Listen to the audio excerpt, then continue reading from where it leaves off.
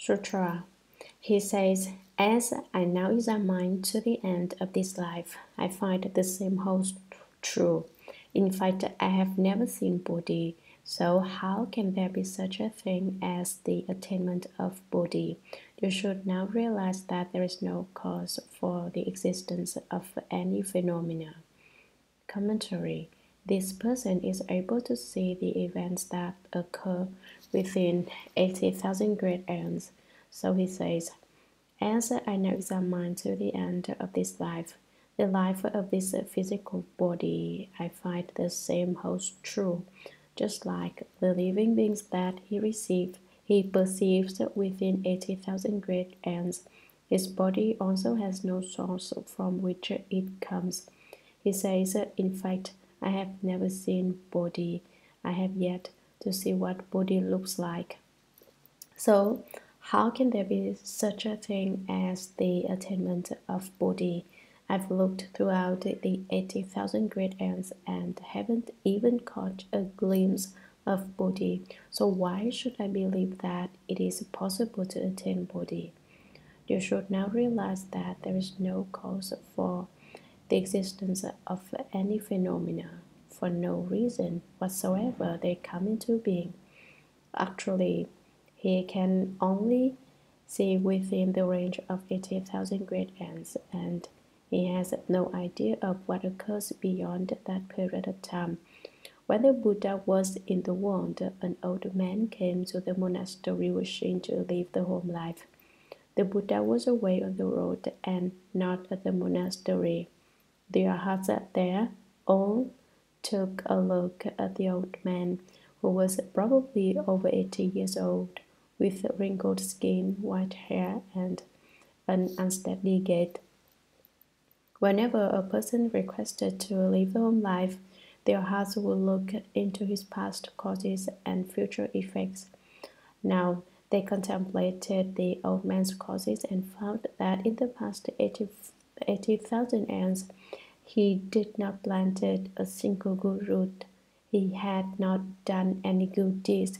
The great Arhats said, since you didn't plant any good roots, you cannot live the home life. You shouldn't think living home is so easy. To live home, you have to plant good roots for Bodhi in life after life. So the Arhats told the old man, although you wish to live the home life now, since you don't have any good roots, we can't allow you to live home. You'd better go. When the old man heard that, he began to cry. He began to weep as he thought about his unlucky fate. At such an advanced age, he had wished to live the home life and had been rejected by the Buddha's disciples. As he walked along crying, he thought, I might as well commit suicide. I could hang myself or throw myself into the river. I don't want to live anymore. However, his one thought of sincerity evoked a response.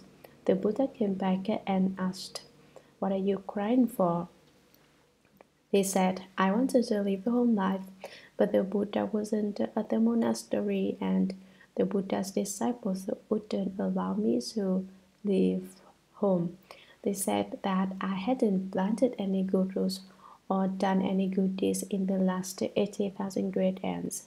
That's why I think I'd be better off dead. There's no point in living.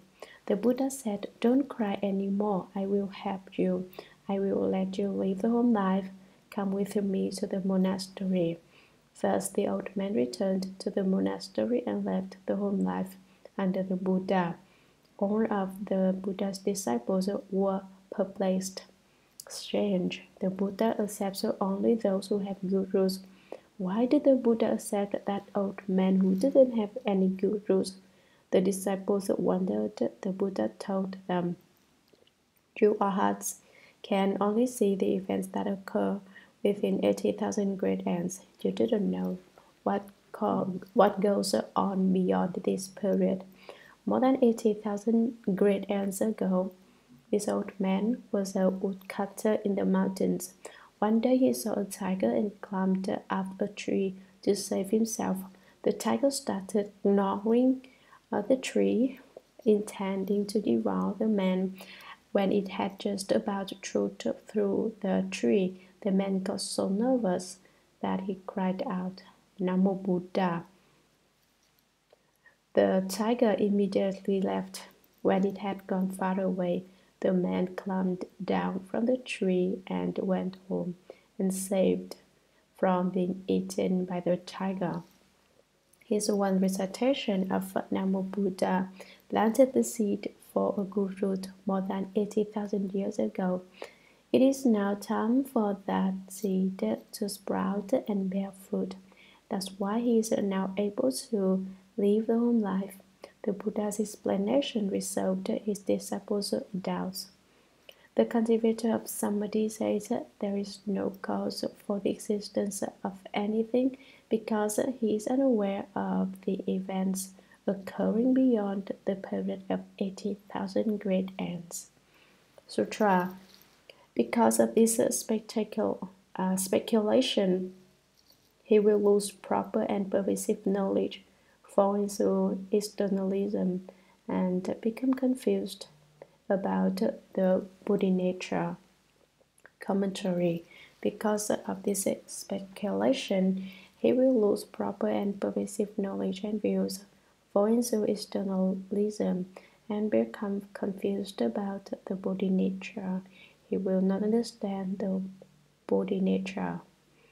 Sutra. This is the first external teaching which postulates the absence of cause. Commentary. It maintains that there is no original cause for anything.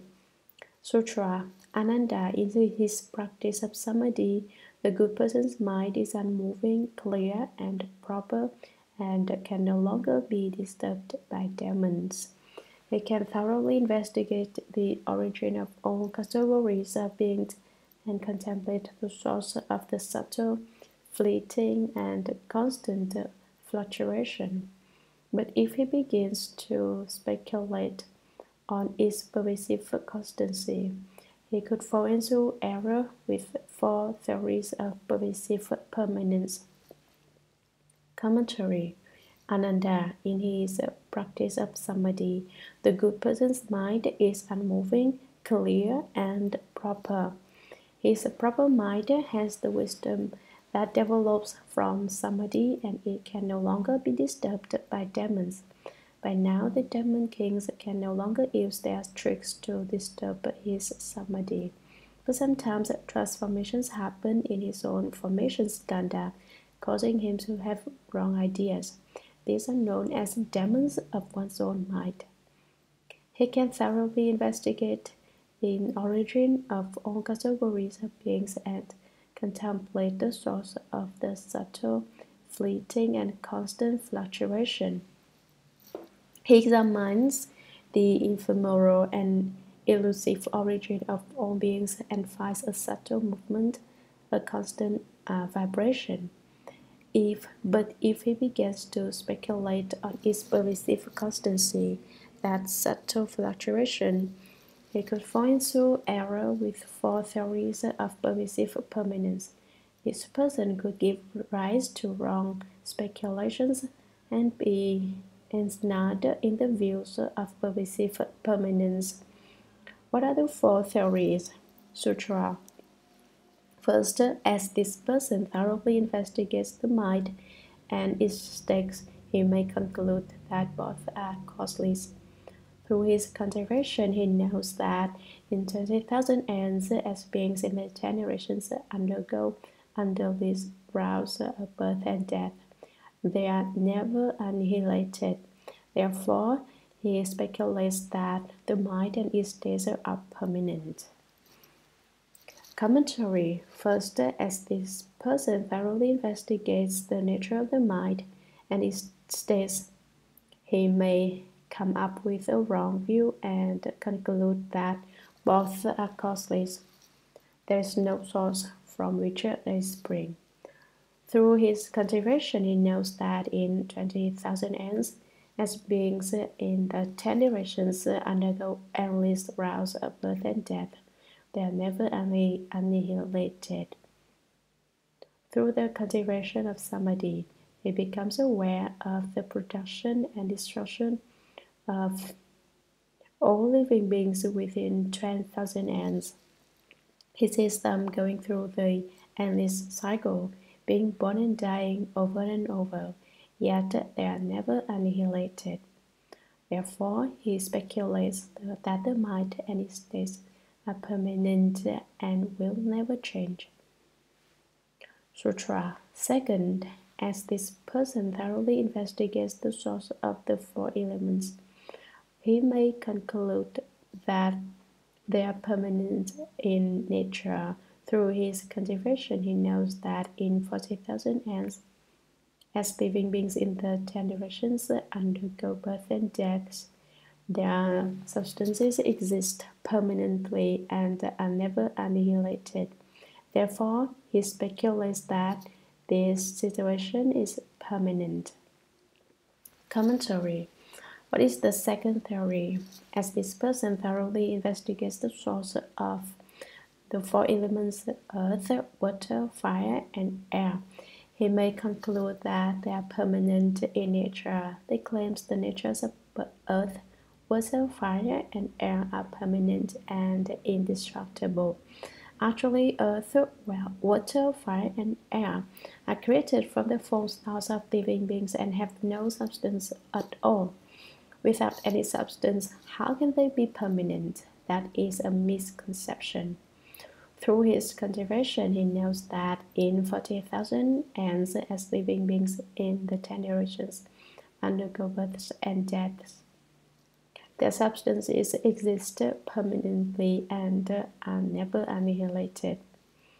Therefore, he speculates that this situation is permanent. He says that the nature of their births and deaths is permanent and unchanging. It has never been interrupted.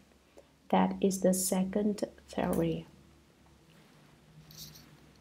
Sutra. Third, as this person thoroughly investigates the sixth sense faculty, the manas, and the consciousness that grasps and receives, he concludes that the origin of mind, intellect, and consciousness is permanent.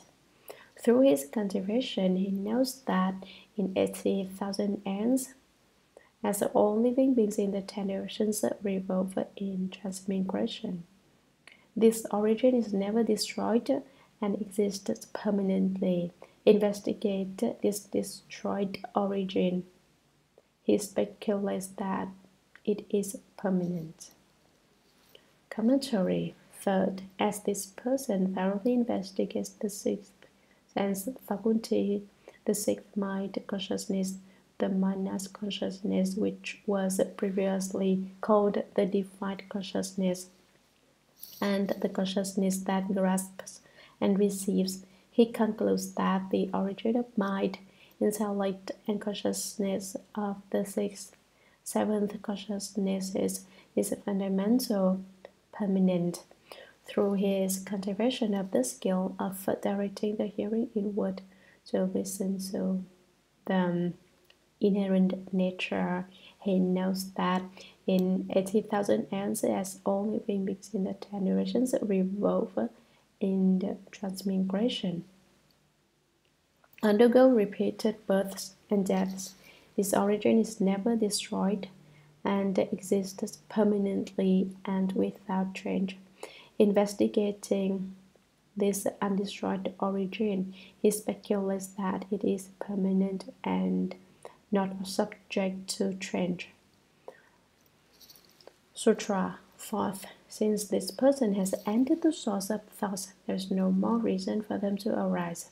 In the state of flowing, halting, and turning, the thinking mind, which was the cause of production and distinction, has now ceased forever, and so he naturally thinks that this is a state of non-production and non-destruction.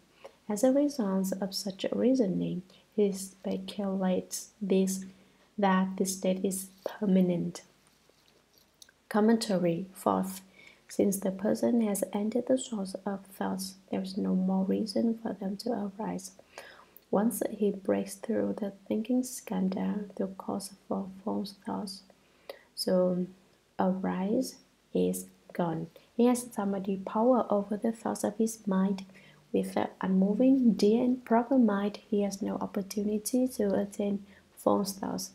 In the state of flowing, halting, and turning off the formations skandha, the thinking mind, which was the cause of production and destruction, has now ceased forever. He no longer has false thoughts, and so he naturally thinks that this is a state of non-production and non-destruction.